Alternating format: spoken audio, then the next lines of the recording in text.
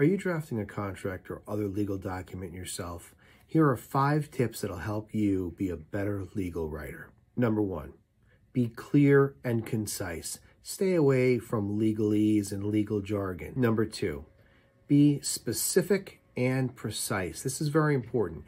So instead of a legal term of art like within a reasonable amount of time, be more specific and state within 3 days from the date of this agreement.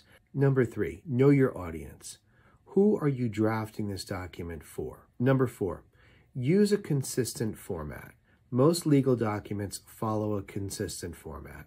Number 5, and maybe one of the most important, edit and proofread your document.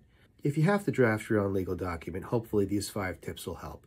But remember, it is always a better decision to have an attorney draft your contract or legal documents for you.